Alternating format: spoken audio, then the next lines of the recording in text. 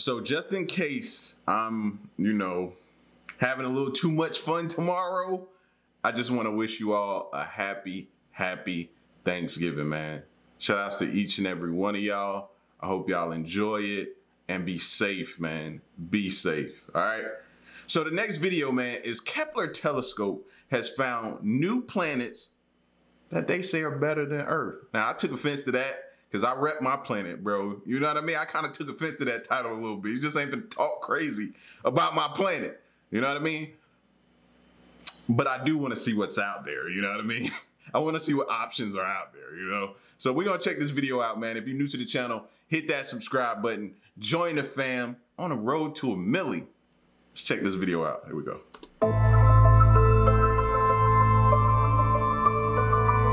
The Kepler telescope was built for one purpose: to look at a certain patch in the Milky Way in search of exoplanets. The exoplanet hunter observed over hundreds of thousands of stars and discovered thousands of exoplanets during its lifetime.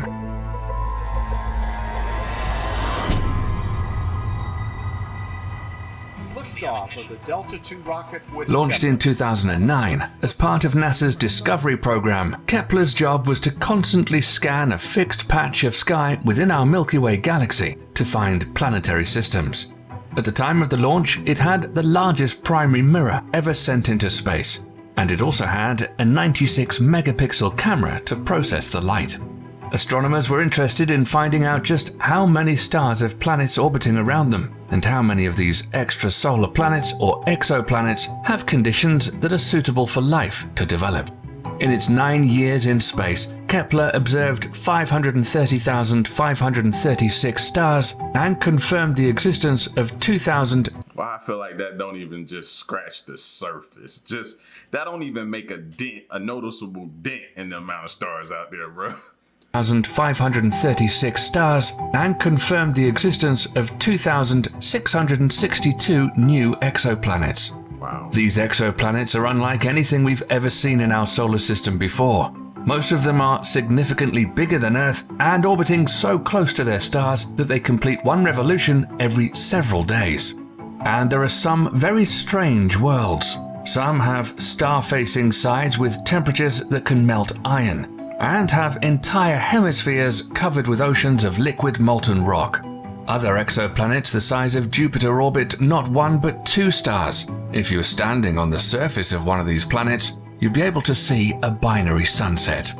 But Kepler's legacy is that it successfully found Earth-sized worlds orbiting at a safe distance from their host stars inside what's known as a habitable zone or Goldilocks zone. This is where the temperatures are warm enough for water to condense on their surfaces, but not so cold that it will just freeze up entirely. Although being in this zone doesn't guarantee the existence of life, the presence of water is significant and the foundation of life as we know it. So see, it's still unknown. You can't just throw out there it's better than Earth when there's still so many unknowns just because it's in the habitable zone. No. Everything that we're saying on Earth is proven. It's fact. We know that the atmosphere is habitable. We know that it's not, the ground isn't hot to walk on because it's full of molten lava and everything like that. We know everything we can stand on. They ain't just finna talk about my Earth like that. Sorry, told y'all I took offense. One such exoplanet discovered by Kepler that has recently generated excitement among researchers is called K2-18b. In September 2019, 2 scientific teams independently announced that they found signs of liquid water in the planet's atmosphere. Situated 124 light-years away from Earth, K2-18b is about 8 times the mass of Earth and 3 times as big. It orbits a main sequence red dwarf star called K2-18. A red dwarf star is the smallest, coolest star and by far the most common type of star in the Milky Way. According to Kepler's data, astronomers estimate that 6% of red dwarf stars have an Earth-sized planet in the Goldilocks zone, at least in our neighborhood. To find water on the surface of one such planet is a landmark discovery in the search for potentially habitable alien worlds. K2-18b is also the first planet with water out of all of the exoplanets discovered by Kepler in the habitable zone of stars. Kepler first discovered the planet in 2015, and since then its composition has been studied using other telescopes, like the Spitzer and Hubble Space Telescope. Kepler mainly used what's known as the transit method for exoplanet hunting. It essentially means that if a planet passes in front of a star, the light from the star dims slightly, and that's how we can tell that there's a planet there. The level of dimming and how long it lasts gives us important information about the size and orbit of the planet. However, detecting the transit of an extrasolar planet is very challenging. For example, the diameter of Earth is only 1/109th of that of the Sun. So, for an outside observer of the solar system, the passage of Earth would dim the output of the Sun by only 0.008%. Kepler's cameras had to be sensitive enough to detect this minute change in the luminosity. Using the same method way back in 2014, Kepler first found a potentially habitable exoplanet. Kepler 186f ignited the imaginations of space nerds everywhere when NASA announced its discovery. Now a new study indicates the exoplanet, 500 light-years away, may also have seasons and a climate similar to our own. New research out of Georgia Tech University has analyzed the planet's spin and axial tilt and found that its tilt is stable like Earth's, which makes it likely that Kepler 186f also has regular seasons and a stable climate. So what does that mean, y'all? We could have something there. We could. Now, the question would be is when they would actually tell us. It'd be years.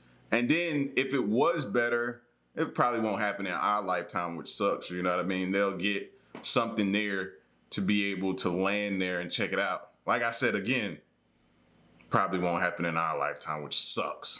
Similar research on the massive Kepler database is going on in research universities all across the world.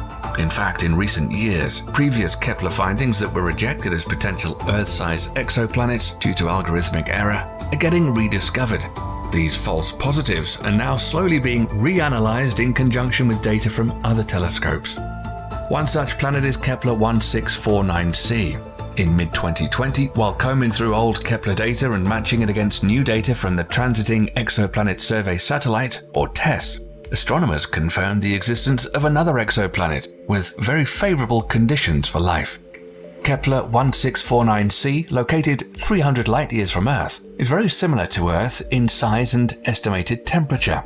This newly revealed world is only 1.06 times larger than our own planet. Also, the amount of starlight it receives from its host star, which is also a red dwarf, is 75% of the amount of light Earth receives from our Sun, meaning the exoplanet's temperature may be similar to our planet's as well. Kepler 1649c. And see, that's rare. Like what I'm starting to hear is a lot of times in these videos, bro, is most of the times the temperature is just inhabitable. You know, it's either too hot or it's too cold.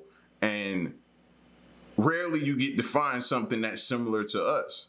So that makes me think, man, it's like, if there is life out there that know about us, they're studying us to death because we're on a planet that's rare.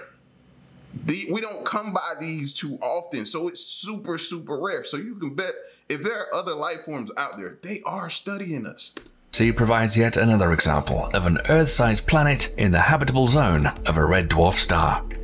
But before we get ahead of ourselves, it's important to note that out of the 2,662 exoplanets identified by Kepler, only 16 of them lie inside the Goldilocks zone.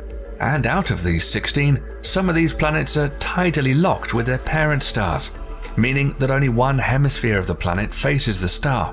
And this is not ideal for life. No. Others are more like a smaller version of Neptune than a larger version of Earth. And planets similar to Neptune are expected to have a significant envelope of hydrogen surrounding any layer of water on the surface, with a planetary core of rock and iron.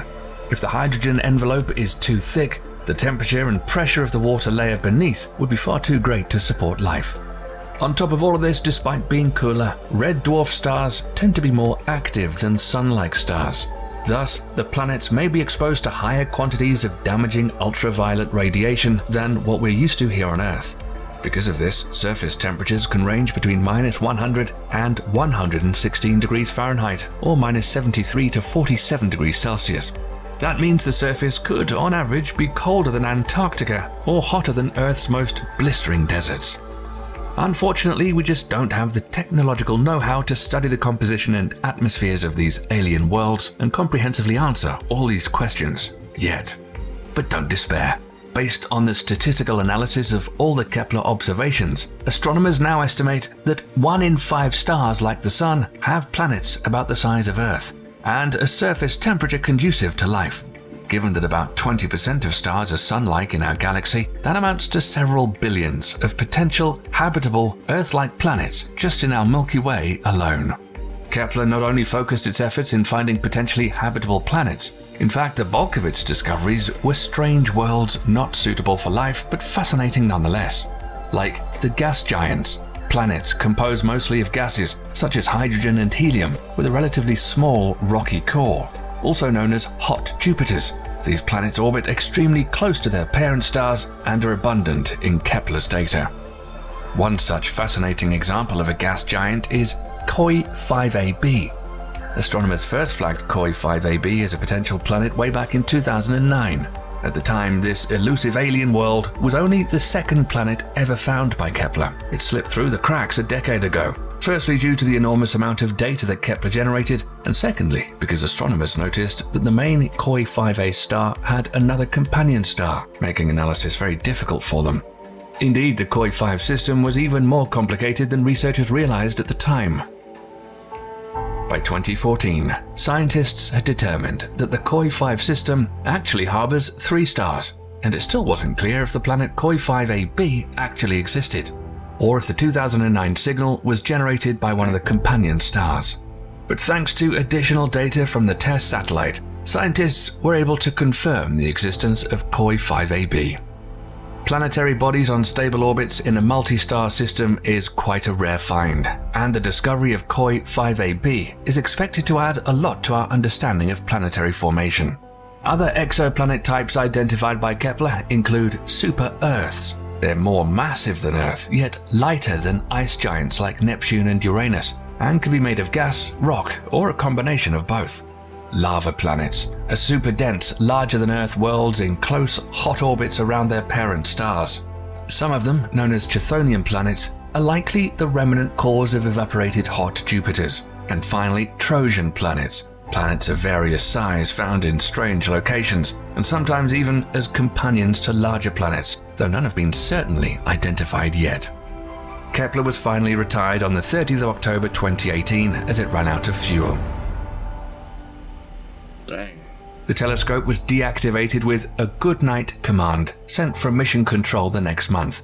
Coincidentally, Kepler's retirement fell on the... I always wondered that. Do they have some type of special ritual they do when it comes to the end for these telescopes and different things like that, man? I wondered if they did something. So to hear them say they do like a whole good night ceremony, I want to see one of those, man. That just did something to me. I want to see one of those videos, man, where they do that if they've ever recorded one. The telescope was deactivated with a good night command sent from mission control the next month. Coincidentally, Kepler's retirement fell on the 338th anniversary of Johann Kepler's death, after whom it's named. Although not operational anymore, these incredible discoveries predict a near future in which astronomers will use new and advanced telescopes on the ground and in space to more deeply understand Kepler's numerous finds. One such telescope is already slated to go up into space in 2021. The James Webb Telescope will take a much closer look at some of these Kepler objects of interest and hopefully will bring us closer to answering the question, are we alone in the universe? What do you think? Will astronomers find many more strange worlds buried inside Kepler's data? Let us know in the comments section below. I think some of us already know the answer to that question. We're just scared to say it, you know. I just think it's impossible for us to think we're the only ones out there. You know what I mean? For me, I just can't see it. It's way too many stars, way too many planets. I just think in terms of that. You know what I mean? But I don't know, man. Y'all have a happy Thanksgiving, bro. You know what I mean? Y'all get at me in the comment section. Let me know what you thought of this video and enjoy yourselves. Be safe. I'm gone. Peace.